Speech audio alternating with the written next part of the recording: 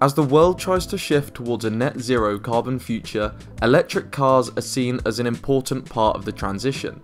However, the batteries that store the energy for these vehicles have been a point of conflict for many. The issues that cause these conflicts largely relate to the range, recharge time, price, safety, and environmental impacts of the batteries. So what's the answer to all these problems? Well, the Chinese firm BYD think they have the solution.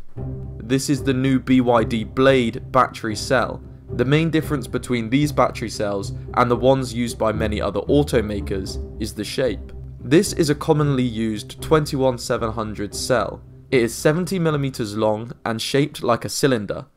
In comparison, this is the Blade battery. It is nearly a meter long and shaped like a rectangle.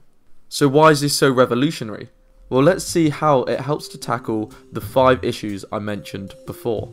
The topic of range is really an issue of storing as much energy as possible into as small a place as possible.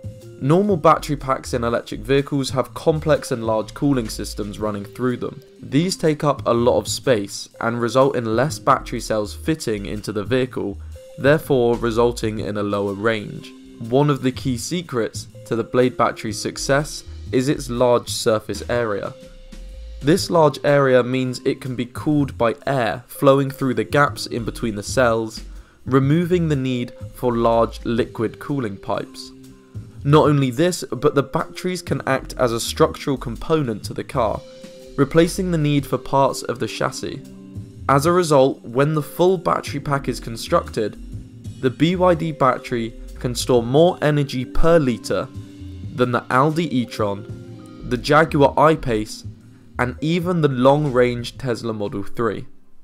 On the topic of recharge times, this is also tackled by the large surface area that allows more heat to escape from the battery while it is charging. This is important as the faster you charge, the more heat is generated. Additionally, the cells use a lithium iron phosphate chemistry, which is great for charging and discharging very quickly, with the added bonus that it is also the cheapest of all battery chemistries. Safety is something many people worry about after seeing videos of phones and cars going up in flames. Whilst the dangers of this in normal EVs are actually very low, they're even lower with the Blade batteries. Here is a video of a nail going through a normal lithium-ion battery.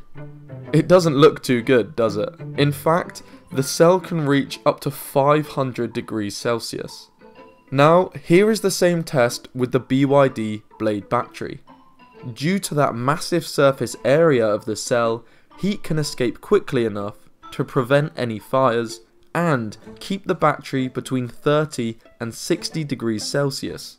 Finally, on the topic of the environment, one key issue with batteries is the use of a metal called cobalt, which is primarily sourced from Australia and Congo, where there are many issues with toxic waste and human exploitation.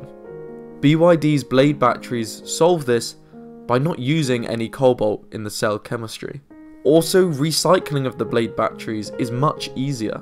Normal cylindrical cells are hard to disassemble as they are rolled up tightly, but due to the shape of the Blade batteries, the layers can be pulled apart much more easily for recycling. However, it is not all good news, as unfortunately the cells are manufactured in China, which has a grid highly dependent on fossil fuels, and therefore there is a lot of pollution associated with actually producing the cells. Despite this, it's not all bad, and I think the Blade batteries solve a lot of important challenges.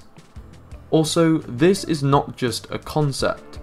The BYD Han, the first model equipped with the Blade batteries, has sold more than 10,000 units each month consecutively since its launch in July 2020.